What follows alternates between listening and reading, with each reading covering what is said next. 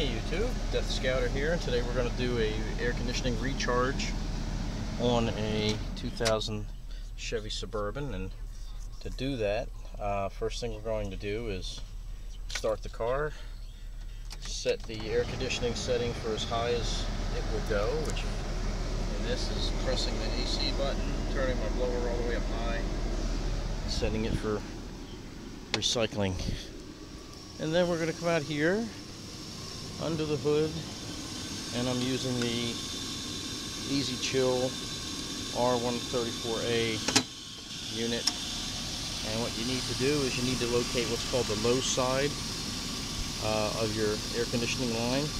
So this is called your dryer or your evaporator, and either of these plugs represent the low side. And they're usually always capped with a black or a blue cap. And this is a quick connect, and these are made idiot proof. These are made so that they will only fit one way at one time, so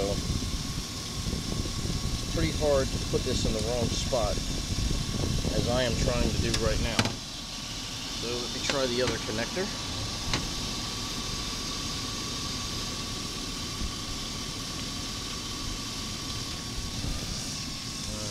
See if this fits, and it fit right on. And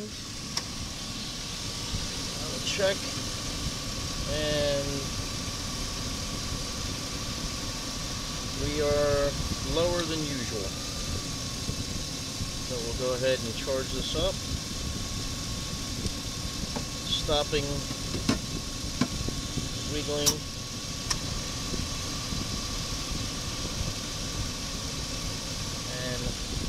What we want to do is, by the time we're done, we want this needle to stay in the blue. We do not want it to be low in the red and the green. Green we think would be good, but green means you're low. And you certainly do not want to overfill the system. So we're going to watch and see what happens.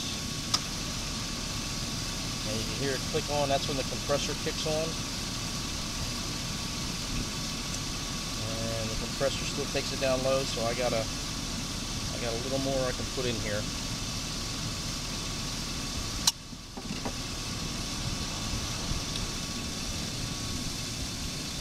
And I'll keep doing that until it ends up in the blue, when the compressor's kicked on, and then we'll be recharged.